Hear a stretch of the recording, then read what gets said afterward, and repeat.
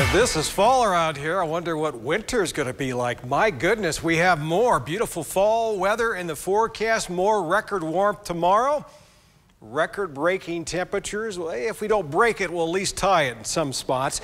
You'll see more sunshine and you'll see more clouds, kind of mixed together, especially for Thursday into Friday. So some shade, enough moisture in the atmosphere to form some clouds, but that's about it. It's going to stay dry, no precipitation in the forecast, at least through October 19th. Yes, we keep putting that date farther back. So hopefully we get some rain. I don't know, maybe snow would be good. Up in the mountains, right? Yeah, that's where we want it. Storm tracker radar satellite, where it's been raining. Down south, looks like a little bit of rain around Evanston, Wyoming. That's all associated with an area of low pressure, very weak little wiggle in the atmosphere, basically moving across the central mountains tonight, tomorrow morning. That's what's going to kick up the wind. So that's why we have a red flag warning for Lemhi County. Good portion of Custer County and higher elevations of Butte County. Winds gusting anywhere from 30 to 40 miles per hour in the afternoon tomorrow evening. Until then, winds will be in the light category for everyone tonight. 48 will be the low at Pocatello, a little warmer than it was last night. Idaho Falls, 42 degrees, certainly warmer than it was the 34 we had last night. Of course, 34 is typical for this time of year, so mild during the day and certainly mild at night, and we're going to be warm during the day tomorrow.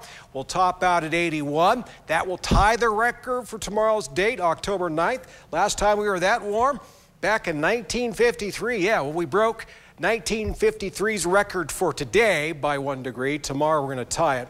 Pocatello, not quite record warmth. 84 degrees for tomorrow is the record high. 83 is what we're expecting. A little bit of a wind out there, southwest 5 to 10 miles per hour.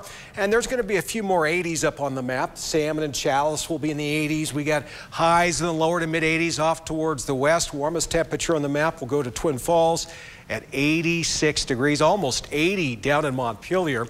86 will be the high in Salt Lake City. Farther northwest you go, the cooler it gets. Mix of clouds and sunshine in Seattle with a high of 63. That's what we should be, not at 83 degrees. Your Southeast Idaho Chevy dealer 7-day forecast.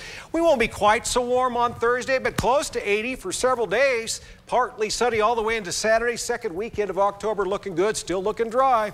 Idaho Falls 7-day forecast. A little bit on the cloudy side for your Thursday. Maybe we'll see some sunshine poke through every now and again. Look at those 77s. We got 4 days in a row. We're going to see a temperature of 77. We got 4 days in a row. We're going to see a high of 74 in Rexburg. Tomorrow will be the warmest day coming up. Blackfoot 7-day forecast. A warm 81 tomorrow. Give up some of those 80s for some mid to upper 70s. Comfortable, still above average. Teton area 7-day forecast. 74 on Thursday, but a bit cloudier. Maybe a little more sunshine for your Friday and Saturday, and for the central mountains, that's for that red flag warning for tomorrow afternoon, tomorrow evening. So the winds are expected to be gusty, and we get rid of that wind and get a bit on the cloudy overcast side on Thursday. I wish I could say there were some raindrops with those clouds. Nothing really. And then Friday, sunshine will start poking back through with highs this weekend in the mid 70s. Misty?